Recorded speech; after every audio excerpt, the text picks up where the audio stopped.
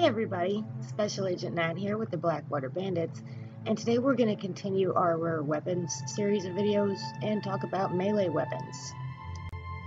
You can find various rare melee weapons all over the world of Red Dead Redemption 2, and we're going to show them to you today in no particular order. If you come across a dead bear in the woods that you did not kill, take a closer look, because you may have just stumbled across the antler knife. And we're going to take a closer look at it here. As you can see, things did not go very well for this particular bear and hunter, but you get to benefit by picking up this melee weapon.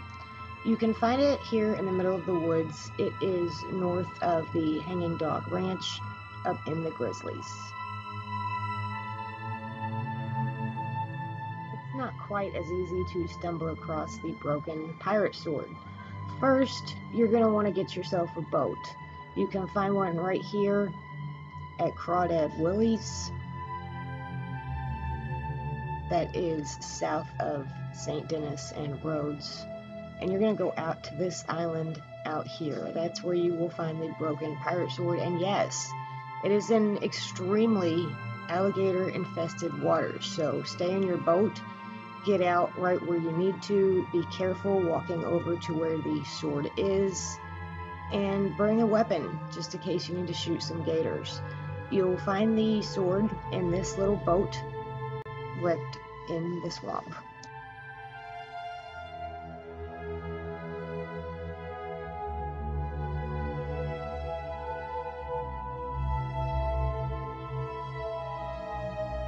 And we're going to give you a look at what that looks like.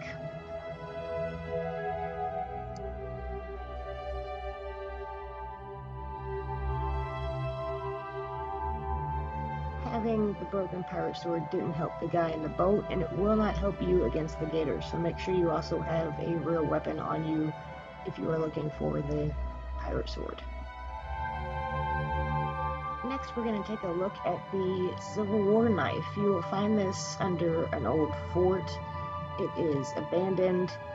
There is a little log building with a cellar that you can climb down, and you will find the knife sitting on some of these crates that are down here. There is also a Civil War hat here with the knife.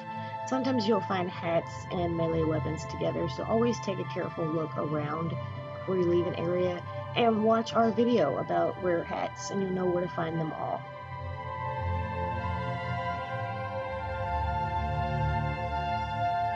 The fort is located north of St. Denis, next to the river, south of the Van Horn trading post.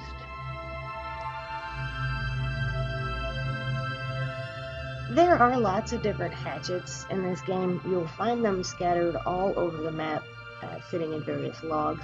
This one is in the middle of absolutely nothing. It's northwest of Wallace Station. It doesn't really look like an area that you would examine. There's like an old stone chimney here, but in front of what used to be a house, you will find the double bit hatchet. Look in tree logs. A lot of these hatchets are just stuck randomly in those. And here's a closer look at what the double bit hatchet looks like. All hatchets are throwable weapons, so be careful when you're using it. Make sure you're actually aiming at something before you go to use it. We're going to take a look at the location of another hatchet. This is the hewing hatchet, and you will find this near Moonstone Pond. There's a little cabin, and as usual, the hatchet is buried in a stump. And here's what it looks like close up.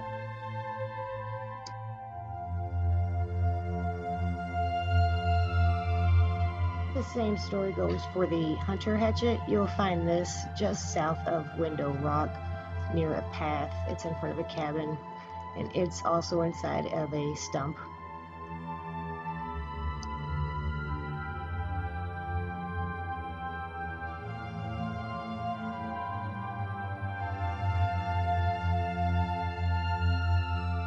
The rusted double bit hatchet is actually in Annesburg. It's right on the outskirts of town to the north Next to the path, you'll see a whole business, and there is a hatchet buried in a log in front of one of the little buildings out there.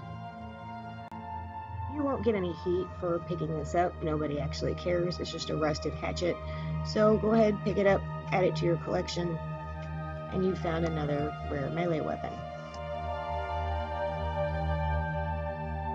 You'll find the rusted hunter hatchet at another cabin. This one's a little bit harder to see. It is pretty deeply buried in the stump. This is between the path and the railroad tracks to the west of Annesburg, almost directly west and just slightly south. That's where you'll find the rusted hunter hatchet.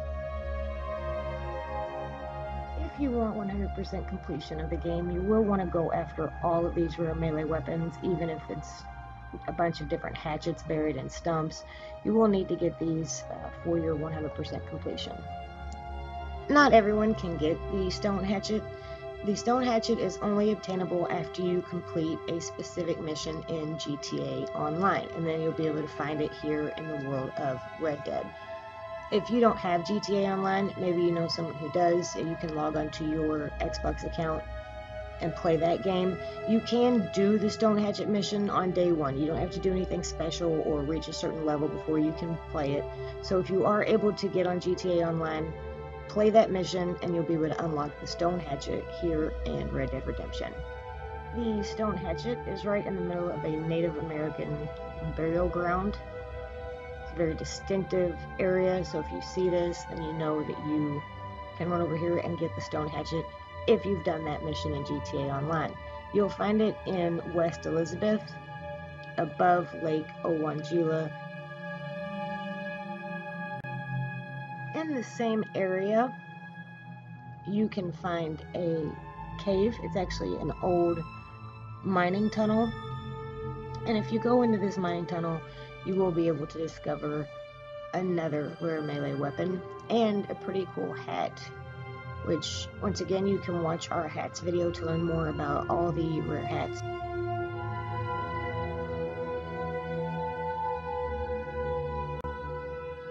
So, go inside the mine, pull the plunger to blow up the entrance, and then you'll be able to crawl through the tunnels and get to a man who's not so fortunate. You'll find him lying on the ground with the rare knife in his back. So you'll just remove that and add it to your collection.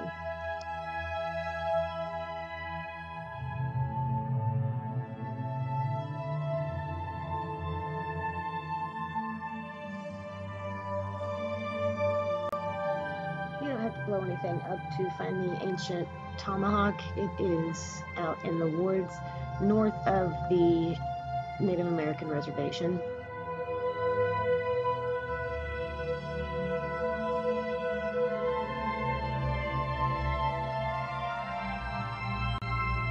Right along the trail out here, and you will eventually come upon an interesting looking site. There's a target set up out here, and buried in the target is the ancient tomahawk.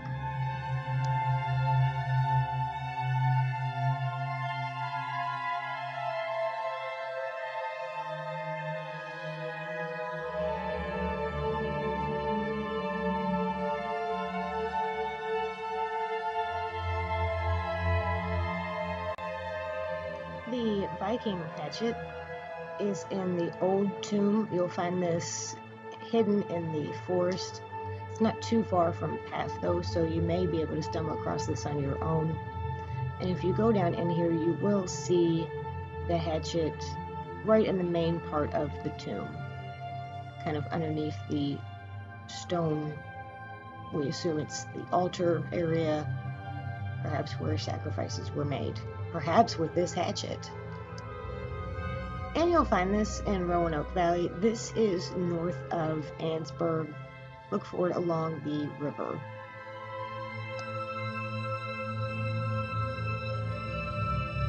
There are some fun melee weapons that you can actually purchase from the fence. You can get a machete and a cleaver. You can also get a machete from some of the Lemoyne Raiders down in the swamp, so When you pick one up, you won't have to buy it. Otherwise, you can just get it from the fence. It's pretty cool looking. And if you're trying to collect all the weapons, this is one you're going to want to have. Here's a look at the cleaver. It's another throwable weapon like the mini hatchets that we collected today, in case you need another throwing weapon. And you can never have too many, right? So go ahead and add this one to your collection when you get the chance to. The final melee weapon you will get is given to you as your reward for completing one of the collections. You can learn more about that in our game completion video. We hope this video helped you and that you were able to get all the rare weapons that you want in Red Dead Redemption 2. Please subscribe to our channel and you'll learn all the secrets of Red Dead online and story mode. And thanks for watching. We are the Blackwater Bandits.